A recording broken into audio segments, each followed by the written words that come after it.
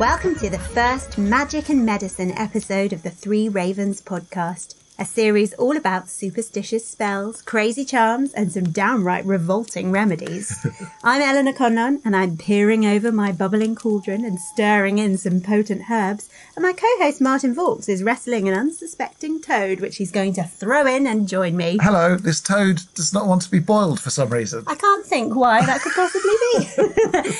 So, as anyone who listens to the main series of Three Ravens will know, I am fascinated by the history of magic and the line where it crosses into medicine, where people become so desperate for a cure for their physical ailments that they resort to supernatural means. There's also a definite crossover with kind of religion and the realms of prayer and kind of magical thinking, isn't there? Yes, they're all connected. It's really important to remember that for centuries, the existence of God and the survival of the soul occupied the daily lives of everyone in England. Yeah. So it's impossible to get away from religion, even when we talk about magic. So, Eleanor, what magical mysteries are we going to be talking about today? We're going to start our rummage through the haunted antique shops of history in search of cursed objects with one of the most evocative items in folk magic's history. Which one?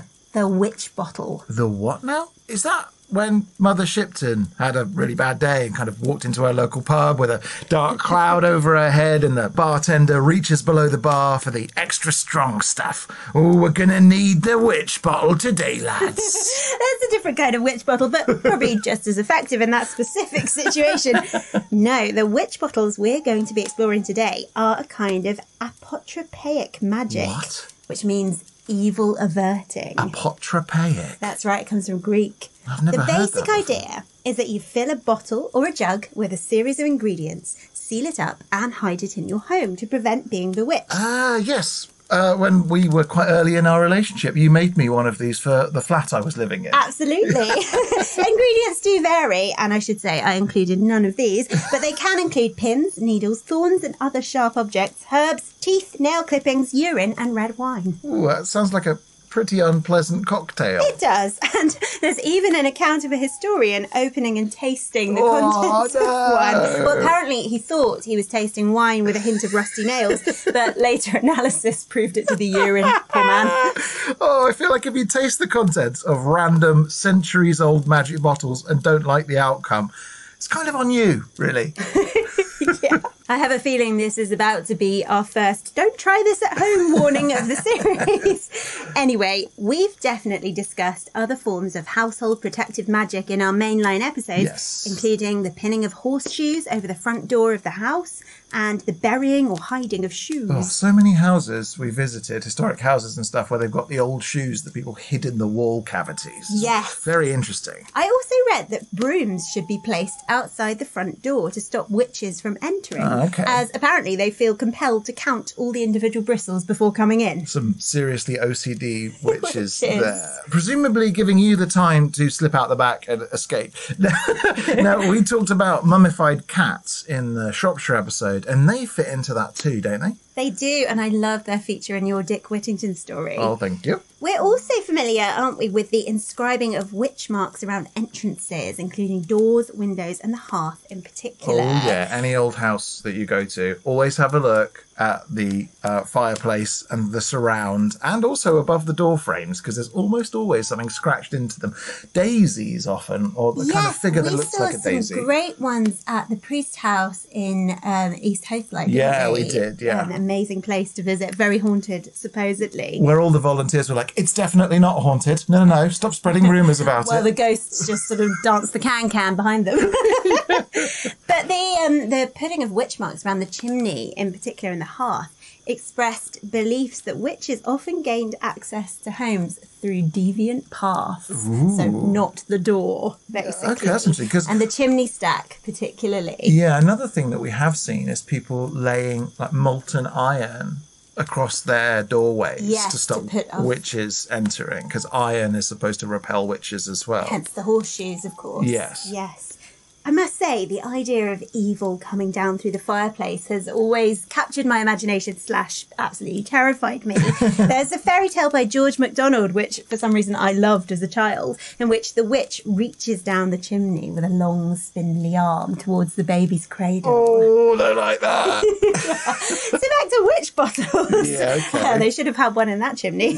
We have a wealth of evidence of witch bottles being used to avert and divert evil practices. There are 13 primary accounts from the 17th century alone. Ooh. But the use of witch bottles kept going well into the 20th century, as you'll hear. Okay, all right, I'm excited. What have you got, Eleanor? Inform me. We have a ballad, a text by an astrologer doctor, accounts of witchcraft trials, 4 religious texts which argue against the use of witch bottles, and a couple of miscellanies, which are kind of compendiums of recipes, cures, and great advice, including money-saving tips. Really? Yeah, they were like the money-saving expert of the 17th century. In the Victorian era, miscellanies became a bit more about compendiums of bits of poems. They took the highlights collecting out. Nice things that you liked. But in the 16th and 17th century, they were more kind of like an almanac, a day book, a place to shove in your recipes and useful tips you picked up over the years. Okay, so do any of these survive, these old texts? Yes, they do. Oh, how exciting. That's how we have these accounts. And how about old witch bottles? Do any of those survive? Yes, actually. About 100 bottles have been found, mostly in England and New England. Obviously, a lot of people from England moved to America and kept their practices up there.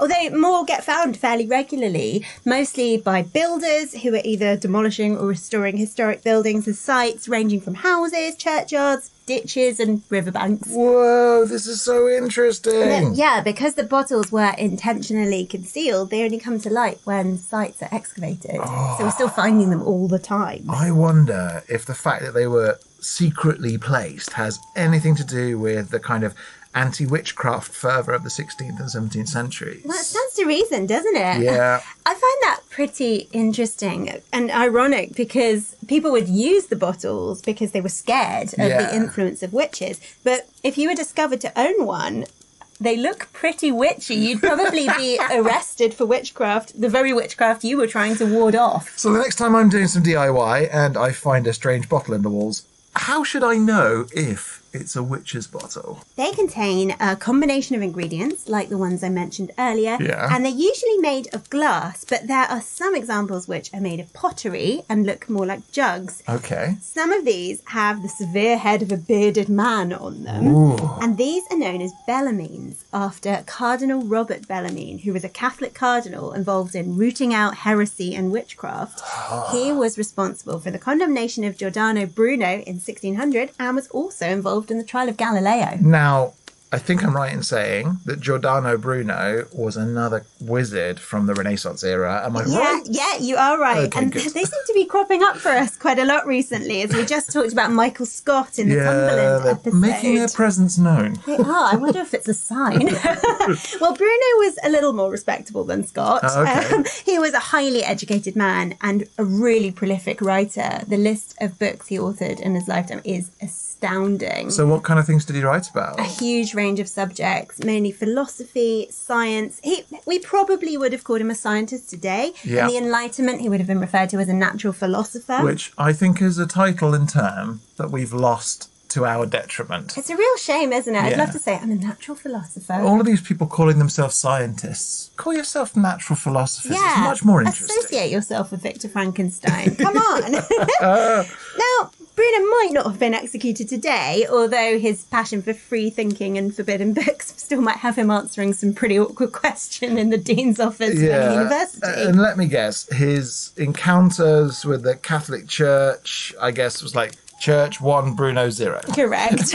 He was actually burned at the stake in 1600 due to his views on the afterlife, magic, and theories of the cosmos. Well, as Copernicus would tell us, pointing out that the sun is at the centre of the universe in Renaissance Italy, that's like not a good thing to do, I guess. Not the best decision, and Bruno's theories definitely included heliocentrism. His fate was actually rather worse than just being burned. He was hung upside down naked in the town square for quite a while. Oh dear. And his ashes were scattered in the Tiber. Ooh. So Tiber water today might contain a little bit of Bruno. They really didn't like it when people disagreed, did they? The Catholic Church? No. No. No, luckily they're so much more enlightened today. Although there's no actual evidence, he met Dr. John Dee, who is my absolute favourite historical magician.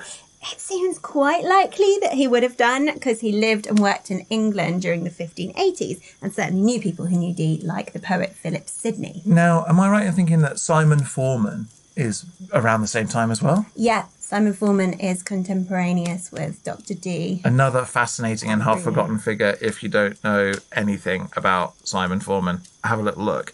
Still, I find it very interesting that you've said that these witch bottles are then associated with this cardinal.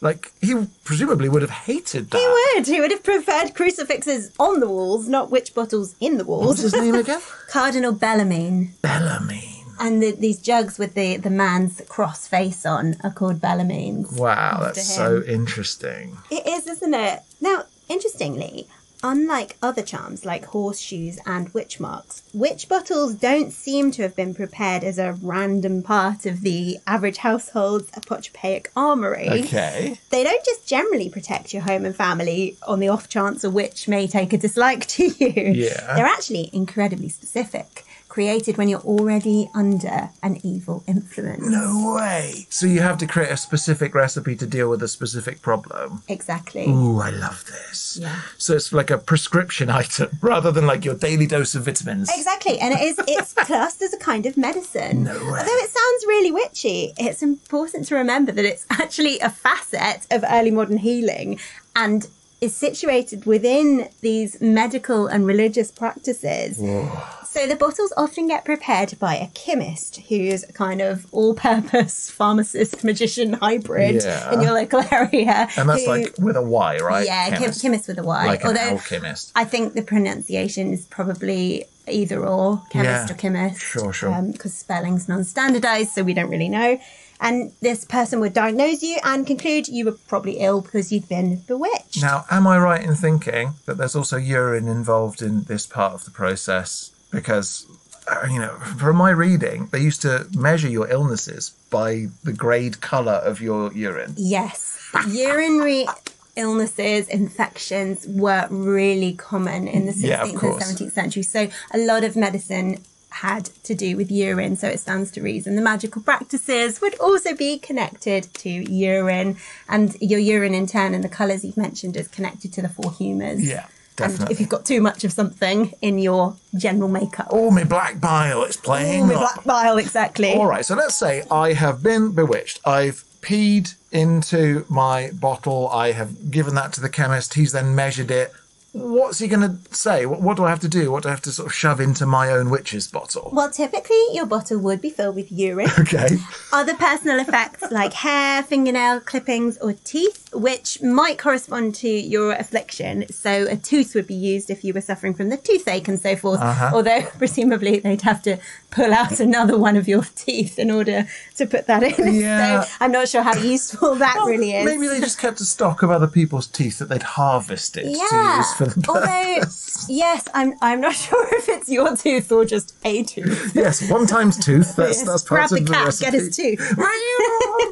And lots of other sharp objects like pins, needles and thorns. Oh, why sharp? Well, this is because when the witch is attracted to the bottle, they would supposedly be impaled on the sharp they get stuck. objects. They get stuck and caught on all the sharp objects. I also read that the pins were often bent.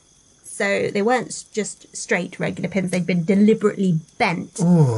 Because apparently this ritually killed the pins. Like, murdered the pins. Meaning the pins then existed in the other world and like on another plane, My mind's which blown. a witch could use to travel to their victims. So the pins being dead would sort of become ghost pins and could access the witch on an astral plane. I mean, this is incredible stuff, so isn't it? interesting. And also, like, we are killing pins all the time when we're making costumes and stuff and bending them. I feel horrible. You're a pin I never knew murderer. I'm a pin murderer.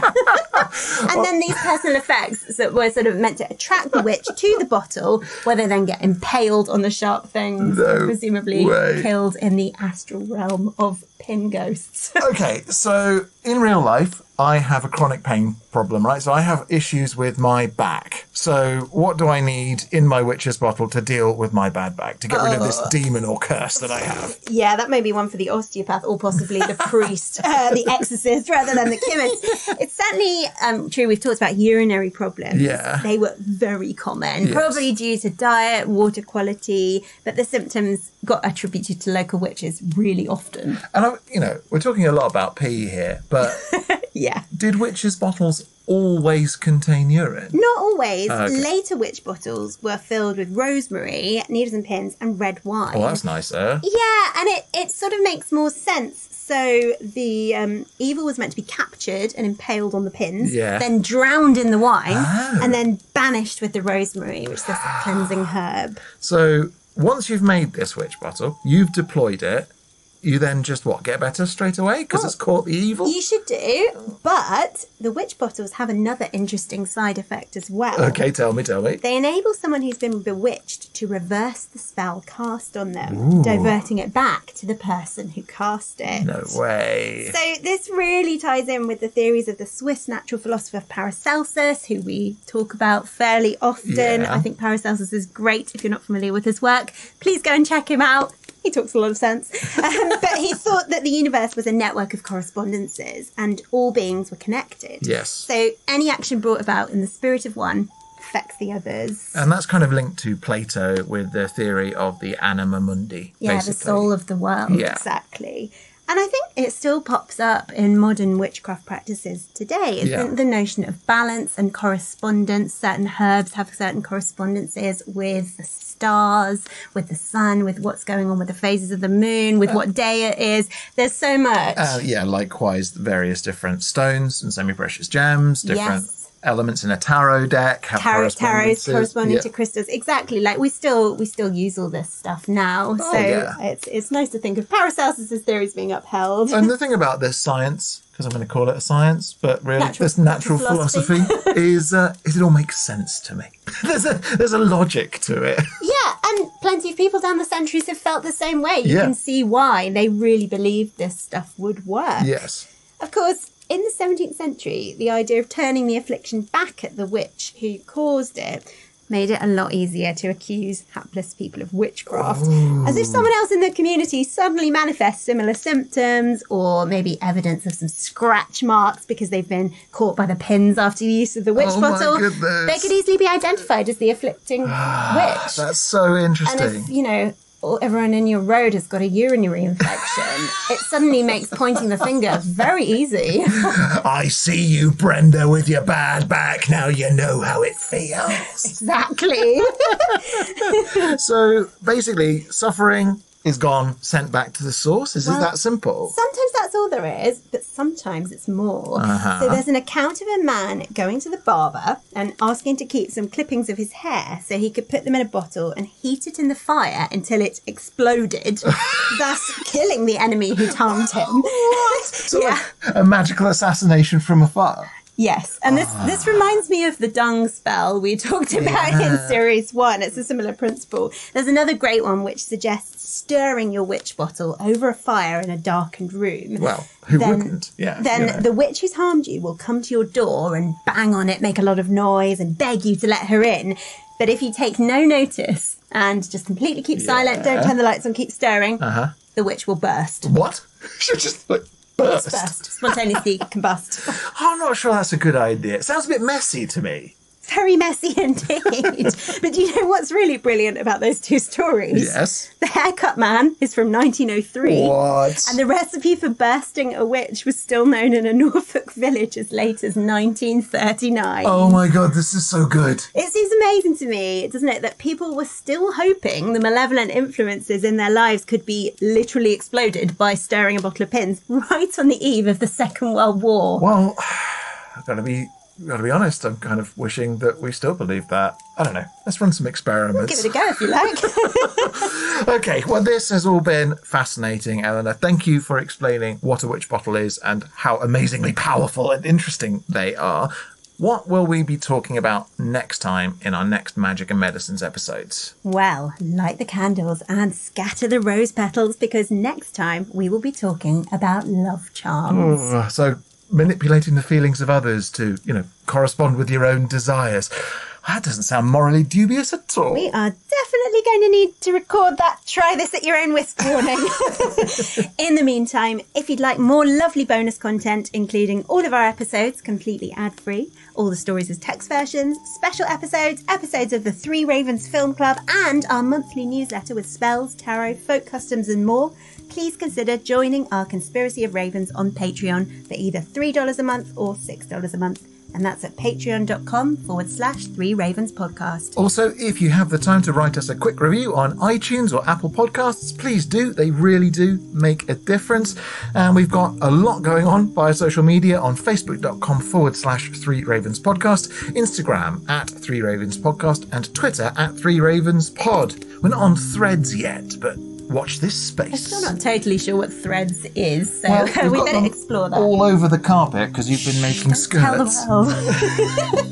We always love receiving your emails and artwork too, and this week we'd especially love to hear from you if you've had your own encounter with a witch bottle. Ooh, yes, please. Email us at threeravenspodcast@gmail.com. Until next time then, while our bottle of nails has gone that way, we'll go this way. And remember, don't whistle until you're out of the woods. Join us next week for another bonus episode, our first Three Ravens bestiary. Our theme song is the traditional folk ballad Three Ravens, performed by Eleanor Conlon and Ben Harbour, and our logo is by Ollie James Dare. The Three Ravens podcast is a Rust and Stardust production, produced by me, Martin Vaux. Thanks for listening.